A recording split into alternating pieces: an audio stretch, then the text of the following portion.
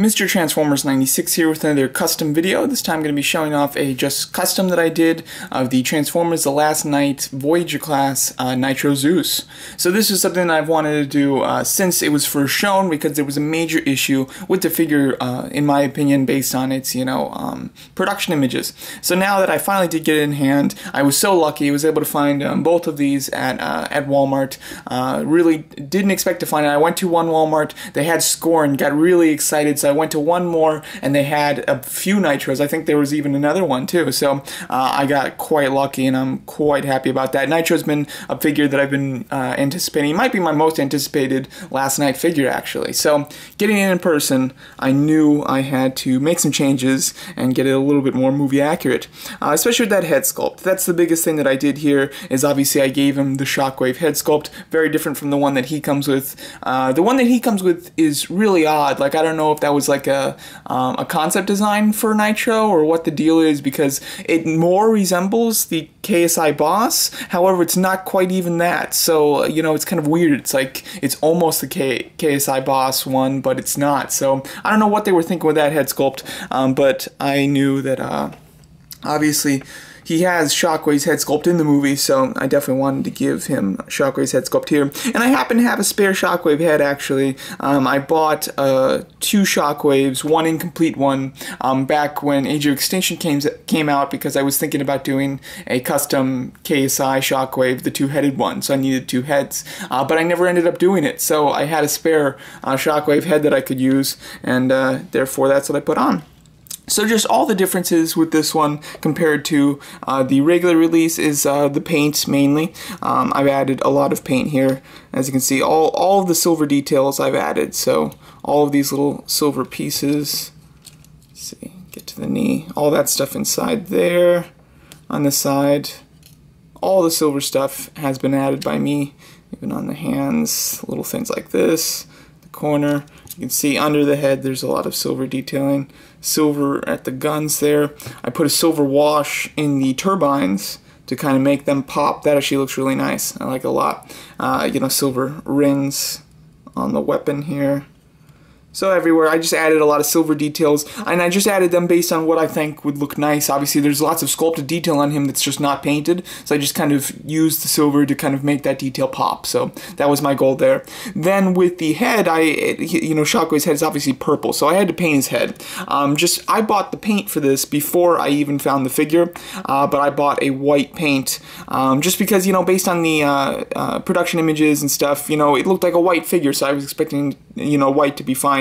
But I got it in hand, and it's more of like a grayish. It's not quite white. So what I did was I took my white paint and I mixed it with a gray to give it a more dullish white, and that's what I used for the head, which is definitely closer to the gray of the actual figure. However, it wasn't quite there. So what I did was I painted a lot of the details in the same color that I did of the head, and therefore to just kind of tie it all in together so that the head didn't feel out of place. But as you can see, just all of this detail, all of the slightly whiter gray on the figure, I've added myself. You can see the chest is the best area to demonstrate this, because I've just painted like the middle sections that white and left the side sections that gray, so you can kind of just see them there. On the shoulders, on the sides here, this little section, little pieces right here. So just, I just painted all of that stuff. I went based on the actual sculpted lines on there and just kind of painted all that detail. I've added a lot, here. So there's a lot of places that have that white, but it helps tie it all in together, and therefore makes the head, even though it's a slightly different color than some of the areas on his body, it still ties it in so it doesn't look like it's out of place or anything. Then I've added red details. I added the red details here, which is accurate. All of the red details are in accurate places. And then on the missiles, I added the red at the very top, and as you can see, at the center section of those missiles. And then after all of that, one thing I did was he has like a little tail section here. I just popped that off. It's very easy. It's just on a little friction joint, so you can pop it off easily. So I just popped that off because I don't transform my my custom figures. I just have no need to, and I've got a spare one if I want to transform it. So I just popped that off to make it look nicer.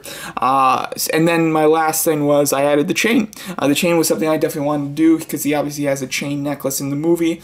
and I just went to the same place where I got the paint, Hobby Lobby, and I found like a chain necklace that looked like it was just about the right type of thing, and I bought it and then, you know, sized it myself to make it a bit smaller, and I'm pretty sure that that's a pretty good size accuracy-wise. I think that works very nicely. And on the back of his head, I did leave, see if you can see it a bit there, I did leave a section of the back of his head, that translucent red, so that the eyes will still light up, or the eye will still light up a bit, based on the, you know, light piping, so, because I definitely wanted to keep that feature. So, you know, for now, I'm done. I might continue and do a little bit more. There's some detailing on his back, like on the back of the legs and feet. There's some nice detailing there that I didn't really mess with. I didn't add any silver or any white to that, but I certainly could see myself going back and adding some silver details there. And then also, in the movie, what he has is he has tattoos.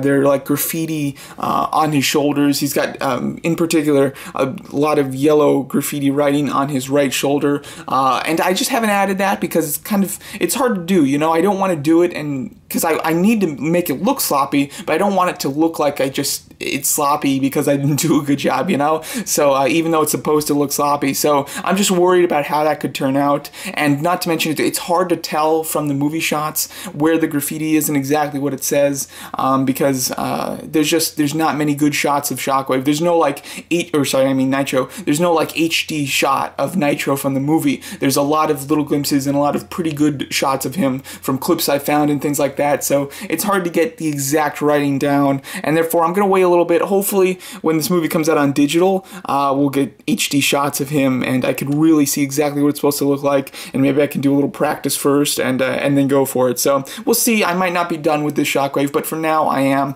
Also, how I connected the head, I'm sure people are wondering that. If you have the Shockwave figure, or you have the Nitro figure, you'll know this. The head is able to be removed from the body, like it's actually meant to be removed, and then there's just like a little square section that goes into the body. There's a ball joint that goes into the head.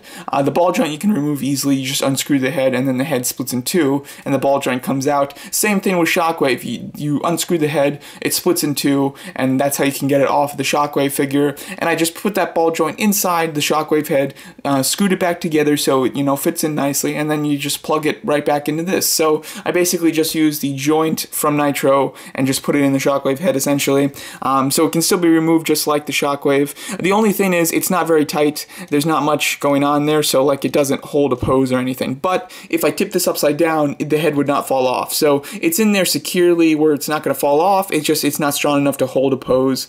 I might go in there and like put in some paper or something just to tighten it up a bit. But for now, that's how it is. So yeah, it doesn't bother me with the fact that it's a bit loose. I was actually thinking that I wasn't going to be able to do that. I was thinking that I might have to actually glue it on. So I was very pleased to see how Nitro's joint worked. It was better than I expected.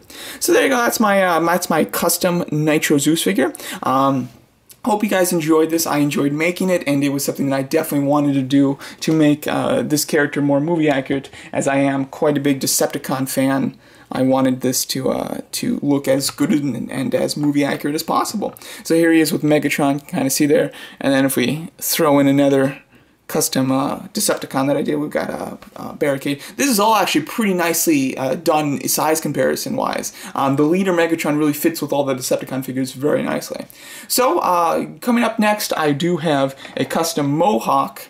Give you a little glimpse of it, little tease. Yeah, I'll be posting that video talking about my custom Mohawk pretty soon here. And then I have started a custom Dreadbot, and then I'm preparing to do a custom Onslaught as well as Crowbar. So those are my future customs that I'm doing and the videos that you can expect and look forward to. So there you go. That's my custom Nitro Zeus figure from Transformers: The Last Night. Let me know what you guys think of it, and thanks so much for watching.